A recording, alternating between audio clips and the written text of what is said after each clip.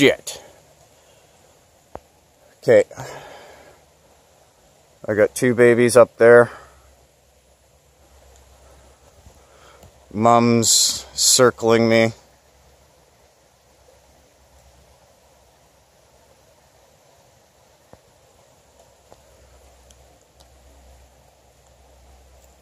Hey! Hey!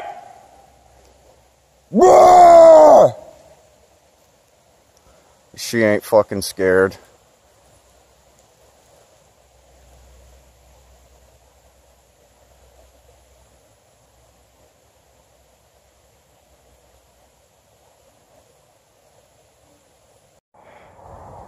So, this is my second rest stop.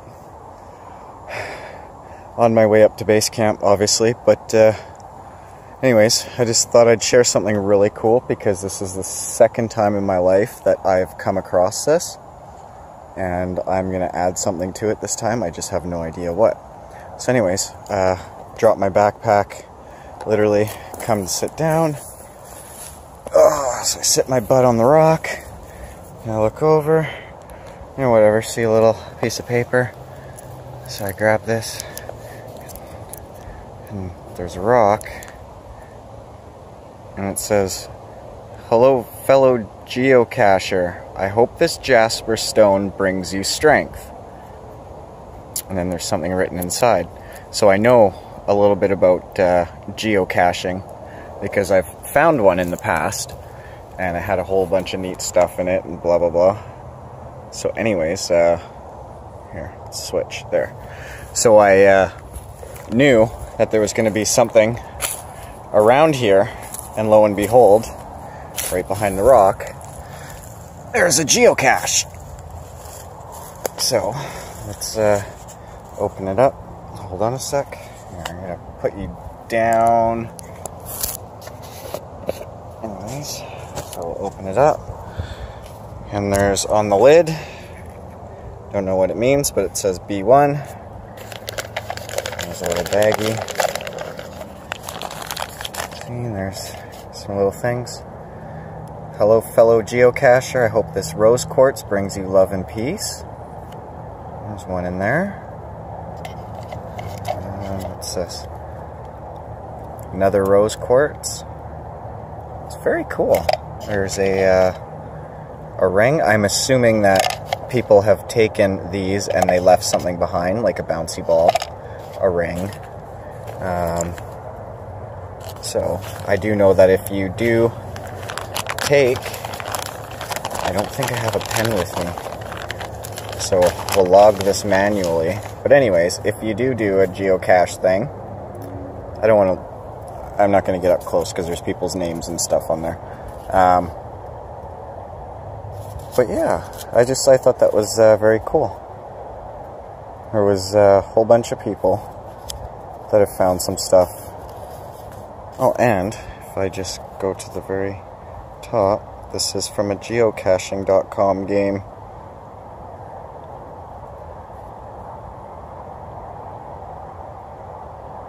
There. Anyways, I, myself, because that one, ooh, I likes me some jaspers. Not a red one, but I'll take it. And I am going to leave behind. The hell am I going to leave behind? Think of something to leave behind. Anyways, I literally just sat down. So, give me a minute. And I gotta think of something to leave. Okay. It's funny, I normally have a whole bunch of quartz crystals on me, but I don't today. So, I'm gonna leave a quarter. I don't have a pencil. Oops, the quarter's in there now. I don't have a pencil to write in there, but everybody knows Fire Rabbit was here, geocached. That's so cool. Anyways, going to finish my break here.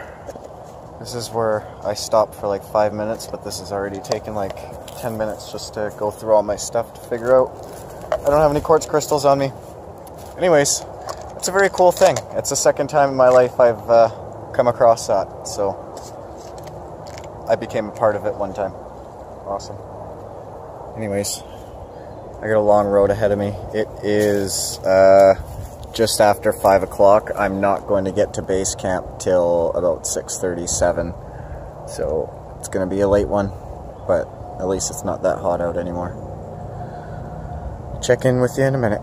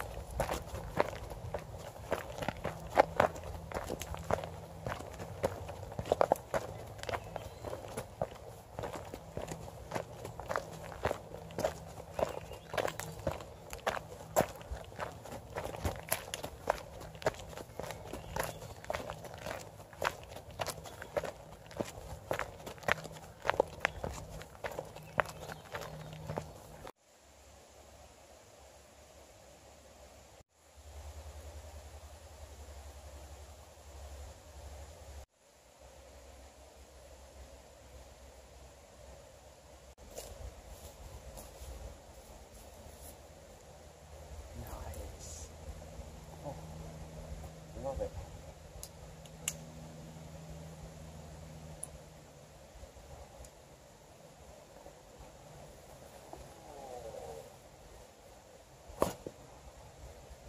Woo. Woodland creatures, blessings of the day to you. Blessings of the evening to you. Fire Rabbit here. Where are we? Back at Camp Gribley.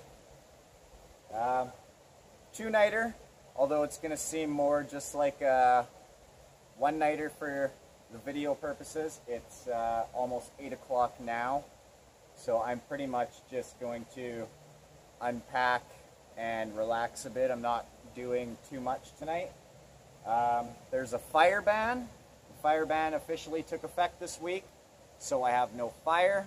So once the sun goes out, other than flashlight use, you aren't going to see too much of me tonight anyways. But glad to be back. Going to do a whole bunch of camp work tomorrow. Yeah, maybe throw in a little bit of exploring, but definitely going to do some camp upgrades. Glad to be here. So let me finally relax. I left my house at 10 o'clock. Or 9 or 10 o'clock this morning, and it's almost 8 o'clock now. So, once again, my buses did not line up. But that's okay. We're here. Woo! I'm going to sit down. Got a couple of new tools. One's a major tool. Got me a shovel. Just a little one. But I got that. And I got myself a spork. Because there is no campfire. And honestly, I'm tired of using my small, tiny little pink plastic thing. I wanted a utensil that can actually fit inside my backpacker's dinner things, the prepackaged Mountain House style meals. Anyways, I'm sitting down for a minute.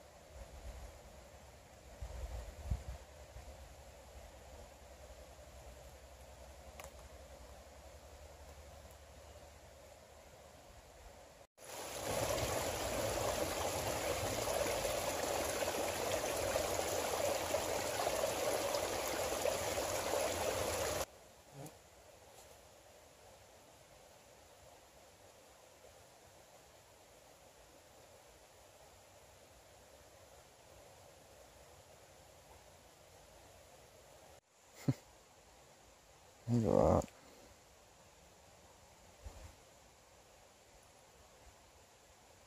Nice.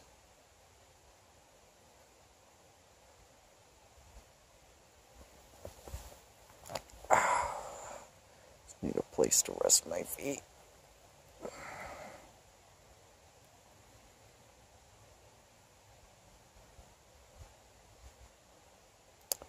Got about, I'm guessing, half hour, less than an hour of sunlight left.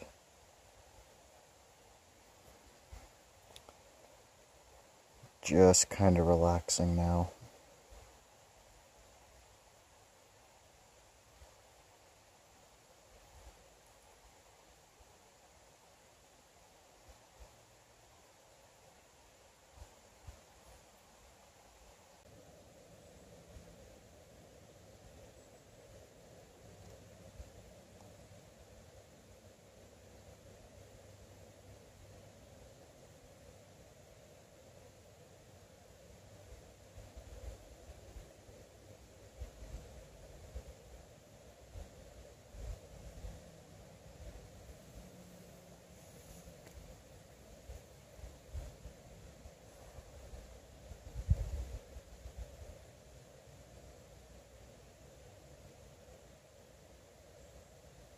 Gonna make up some coffee, and I'm not gonna make dinner right now, but I am going to make some s'mores, some chocolate s'mores. So yeah, so coffee and some s'mores. Oh, funny thing, look at that, I got a MSR isobutane bottle today. Let me tell you why. Went to Canadian Tire yesterday to pick up, oh, where is it? I always buy these guys from Canadian Tire, about $6. Anyways, they discontinued them, and they won't tell me why. And I told them, like, should I be worried? Because I've been using them for almost 3 years. Anyways, they didn't have an answer for me. So I had to spend double the price on a smaller one. But yeah. So just cooking up some, boiling up some water. Gonna have some s'mores and some coffee. Just kind of relax. I got my hammock all set out. My bed all laid out. It's gonna be really nice tonight. So don't need the tarp over me. Yeah, started working on a chair and propping the little overhang of the moss thing. I don't know how I'm gonna deal with that, but with it just flopping without those two poles pulling it out, any rainwater is just going to drip in. So trying to think of what to do without having to cut the tarp, cut, and then pull that out. I don't want to do that. I want to be able to take the tarp back if I ever wanted it. Anyways, first world problems of living in a bush. Oh, my water station. That's my water station. Let's go over and get some water.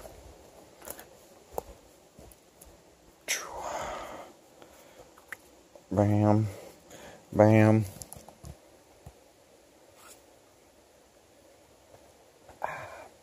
Stay thirsty, my friends.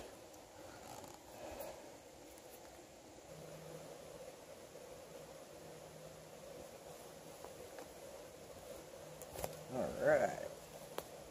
We got a boil. Oh, we got a boil.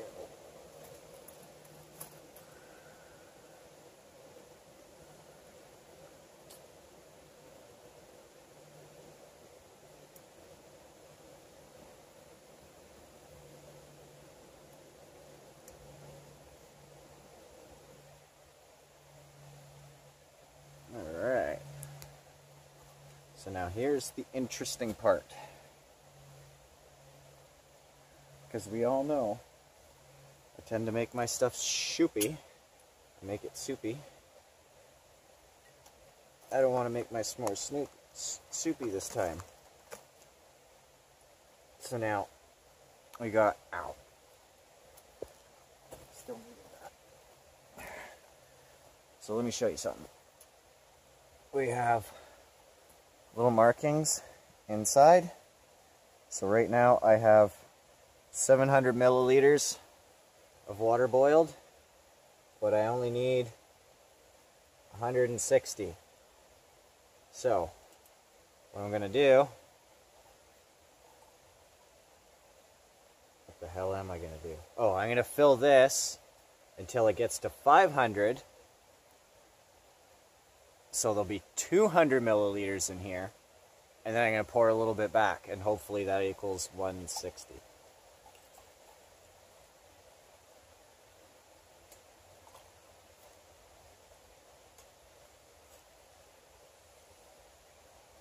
Okay, so that's 500.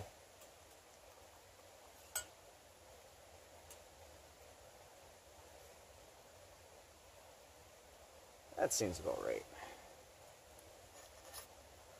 It's halfway between the 5 and the 600, so should be 160 milliliters. Now the other silly thing is it wanted me to add cold water. But I don't have cold water. Well, I mean I do, but it's not filtered or purified. So I'm going to add warm water, which makes sense to me anyways, because aren't s'mores hot? So why would I want this cold? So anyways, we'll see what happens.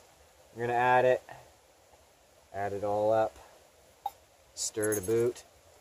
My new titanium spork. So let's stir up this bad boy. Oh yeah.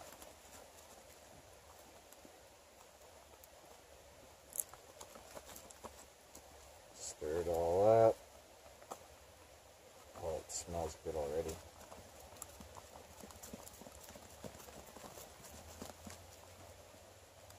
And graham crackers. Do I add that after? Yeah. Add it right now. Okay.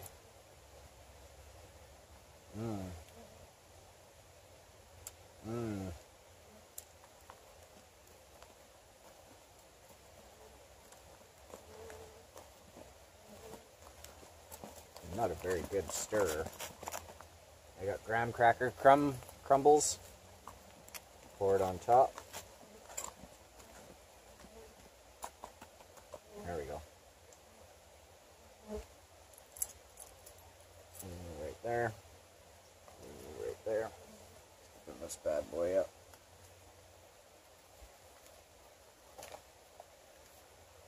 Nah. Not more today.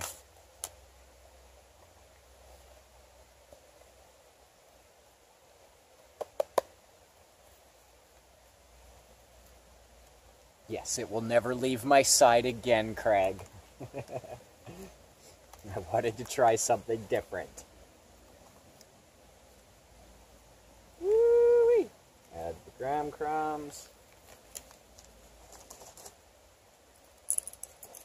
Sprinkle it about.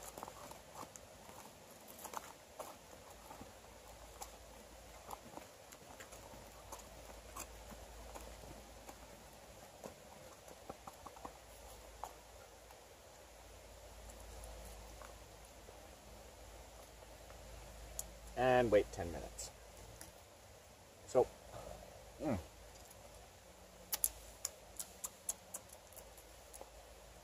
while I'm doing that, pour me up a coffee and sit and relax.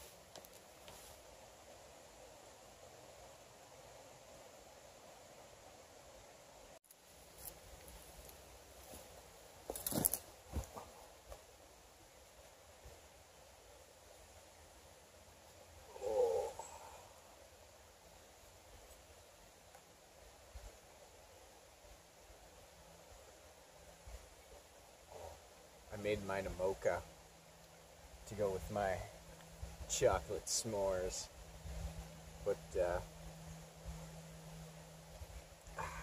not gonna lie, guys, it's getting really dark, and I'm not gonna film too much more, so let's take a bite of this mush. The smashel mush.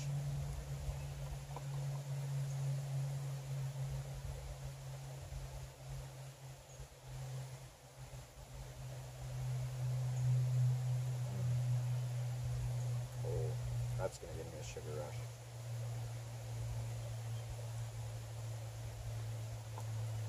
That is not gonna help the teeth problem, but that is good.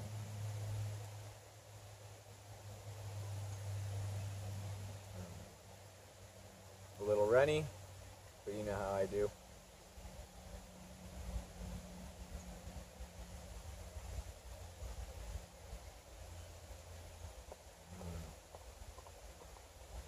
That's good.